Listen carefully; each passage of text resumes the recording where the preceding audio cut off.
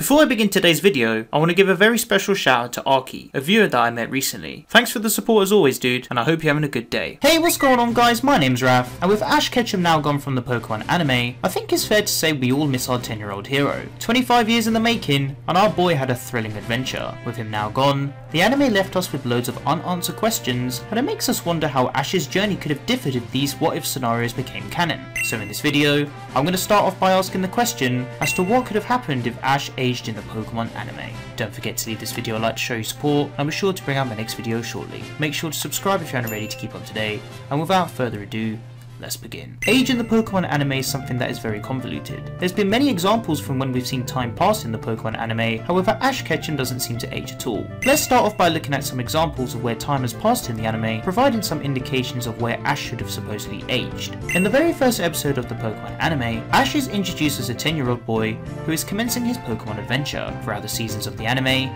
some viewers have theorized that Ash tends to age. This is due to his development and how he's portrayed overall in the said series. It's also due to many taking the aspect of years progressing coinciding to the real world. For example, seeing as XY aired in 2013, many think Ash is age 16 in that said series. But this is where dialogue from Pokemon episodes start to widen the possibilities. Firstly, we have episode 158 of the original series. A goldenrod opportunity was the episode that made it known to viewers that the magnet train was not built. However, in episode 141 of the Black and White series, Best Wishes Until We Meet Again, we see that Iris and Silent plan to use the train to travel from Kanto to Johto. Taking this into account, it indicates that the train was completed within a year. Next, we have the third Pikachu short, named Pikachu and Pichu. Ash states that it has been 1 year since he had commenced his Pokemon journey, also mentioning how it had been 1 year since him and Pikachu met. Now obviously, this would imply that Ash is 11 years old, despite the short airing in the year 2000, with many viewers thinking that even though Ash is meant to be 13, following the year progression age theory. The next anime episodes that indicate that time has lapsed is episode 93 of the Black and White series, titled Goodbye Junior Cup, Hello Adventure. In this episode, Dawn states that she will participate in the next Wallace Cup that is intending to start soon. The Wallace Cup is a special annual Pokemon contest that is hosted at various locations throughout the Pokemon world, and since it is an annual tournament, it indicates that under a year has passed since the episode 75 of the Diamond and Pearl series. Knowing this, it's extremely unlikely or yet possibly impossible for Ash to be a year younger, so if anything, it would be considered that he is older. The only thing holding against the credibility of all of this is the floating timeline aspect that the anime tends to portray, but I'll elaborate on that later. Moving on, we have the Sun and Moon anime. At the end of episode 146, Thank You Alola, The Journey Continues, Professor Kukui and Burnett teased that they were expecting a child. Progressing into episode 37 of the Pokemon Journeys series, The New Old Gang of Mine, this is where we got to see baby Lay make his debut. There's no concrete evidence to show how old Lay is or for when he was precisely born. However, looking at Lay himself, we can tell that he is more of a developed baby compared to being newly born, giving us an indication that he is at least 6 to 12 months old. There's a few other examples to consider, but you can check out the Satoshipedia article instead, and shout out to them for sourcing some of the information in regards to this. Now let's talk about aging in general in the anime and other cartoons. Many cartoons have shown that they wish to keep characters at a certain age to comply with the audience that they are portraying to. This is often seen as a technique to which the writers wish to use in order to make the audience and characters in hand feel more attached to one another. This is also something known as the floating timeline. The floating timeline, also known as the continuous present when implemented in the world of comics, is known as a device used in fiction, mainly in long-running serials in comics and animation. It's mainly implemented to explain why characters age little or not at all over a period of time, despite certain events, people and technology appearing in the works and correlating with the real world. It is used as a plot device to explain or explain away inconsistencies in the way that events and characters exist within a world. The most popular cartoon series that shows a floating timeline is The Simpsons, as this series is simply ongoing despite its discrepancies. And this seems to be the same case with the Pokemon anime, especially seeing as Ash has travelled across multiple regions, days have passed, and of course, he just hasn't aged. So when exactly is Ash Ketchum's birthday? Well, thanks to my friend Annette, she explains all of this nicely. In the novelization Pocket Monsters the Animation, Takeshi Shudo, the original writer of the Pokemon anime, confirmed that young trainers including Ash commenced their Pokemon journey on April the 1st. Ash's mother Delia says that she spent 10 years, 10 months and 10 days with her son until today when he turns 10. According to the Japanese calculation system, the period of pregnancy is 10 months and 10 days. And because Delia mentions this line at 1 AM just before Ash sets off for his journey, this implies that it's already April the 1st, indicating that this is when Ash's birthday is. And it also goes on to show the novelization part and debunk other dates that many assume are Ash's birthday. Feel free to pause and read it for yourself. But now let's finally talk about Ash's true age. I've made a video explaining all of this in its entirety, but here's the breakdown for what you need to know. Arsham's Pokédex is a book that showcases a collection of Pokemon related artwork by Daniel Arsham, a sculptor artist who resolves his work around fictional archaeology. You may also recognise his work shown in the Pokemon Ripple of Timeshore. In the book, it includes an interview with Kohima Yuyama,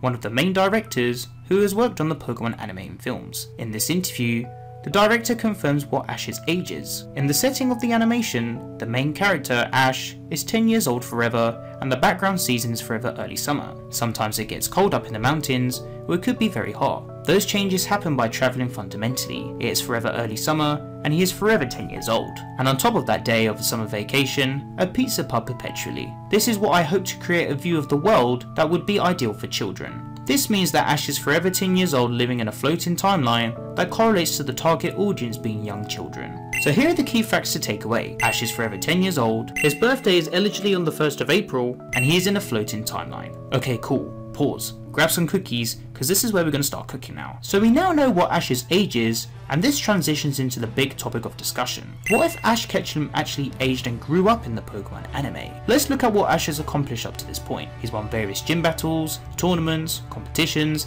and 2 major league titles, all at the age of 10 years old. This brother's cooking! With the way that anime has progressed for 25 years, I personally don't think we'll be able to see Ash become a 35-year-old man. But let's use that as a starting point. With the anime having a duration of 25 years, I think it would have been pretty cool to see Ash age over time to match the real life changes. Seeing Ash as an adult could have allowed us to see what he would have been doing after becoming world champion, and maybe he could have been even a retired trainer. He could have also put up his battling boots and decided to open up a school to maybe teach new trainers all about Pokemon and battling. Or maybe he decided to go on another adventure in hopes of befriending more Pokemon to complete his goal of becoming a Pokemon Master. I personally would have loved to see Ash age after each season. There's cartoons and other animes that execute the time lapse really well, despite keeping the target audience focused on towards children. It's quite interesting when you think about it, because using XY Ash as an example, many of us automatically assume that Ash would be much older due to how he's portrayed in that mannerism. I think if Ash aged in each season, then there would have been 2 sides to the coin, the heads and the tails. Heads is that Ash could have grown up over time and maybe still been the same. Maybe even despite being older, he would have completed his journey in the way we've seen it, with his age and appearance changing. His personality and common sense would still be the same, but maybe with some minor tweaks to actually show that he's aging and that his brain is still not in the world of a 10-year-old boy. As for Tails,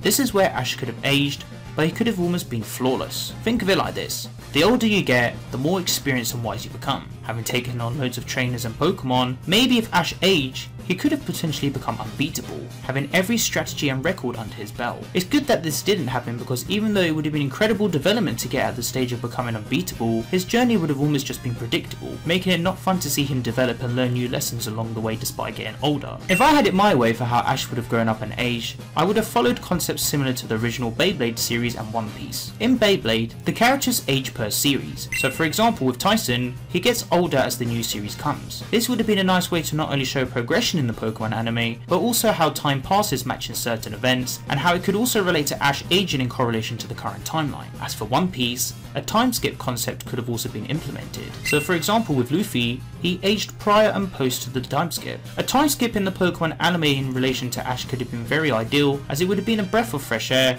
to show how Ash could have aged, but also how other characters could have grown up as well. There's loads of opportunity for how Ash could have aged in the Pokemon anime. Of course, we know it's unfortunately not going to happen, but there is a chance of Ash returning in the Pokemon Horizons anime, or maybe in the new Pokemon movie.